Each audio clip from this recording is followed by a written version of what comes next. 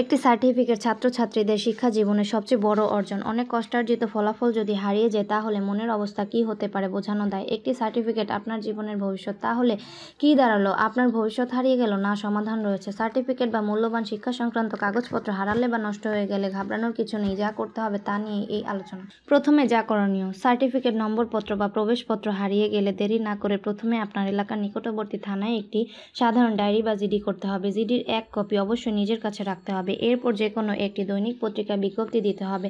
বিজ্ঞপ্তিতে নাম, শাখা পরীক্ষার কেন্দ্র, রোল নম্বর, পাশের সাল, বোর্ডের নাম এবং কিভাবে আপনি সার্টিফিকেট, নম্বরপত্র অথবা প্রবেশপত্র হারিয়েছেন তা সংক্ষেপে উল্লেখ করতে হবে। থানায় জিডি ও পত্রিকায় বিজ্ঞপ্তি প্রকাশের পর আপনাকে যেতে হবে যে বোর্ডের অধীনে পরীক্ষা দিয়েছেন সেই শিক্ষা বোর্ডের তথ্য সংগ্রহ কেন্দ্র থেকে আবেদনপত্র সংগ্রহের পর নির্ভুলভাবে পূরণ করতে হবে। এরপর নির্ধারিত ফি সোনালী ব্যাংকের ডিমান্ড ড্রাফটের মাধ্যমে বোর্ডের সচিব বরাবর জমা দিতে হবে। টাকা জমা হওয়ার পর আবেদন কার্যকর হবে। আবেদনপত্রের সঙ্গে মূল ব্যাংক ড্রাফট, পত্রিকায় বিজ্ঞপ্তির কাটিং ও থানার জিডির কপি জমা দিতে হবে।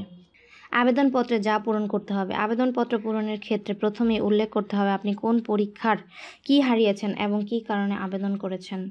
আবেদনপত্রের বিভিন্ন অংশে ইংরেজি বড় অক্ষরে এবং বাংলায় স্পষ্ট অক্ষরে পূর্ণ নাম, মাতার নাম, পিতার নাম, শিক্ষা প্রতিষ্ঠানের নাম, রোল নম্বর, পাশের বিভাগ, জিপিএ, শাখা, রেজিস্ট্রেশন নম্বর, শিক্ষাবর্ষ এবং জন্ম তারিখ সহ বিভিন্ন তথ্য লিখতে হবে।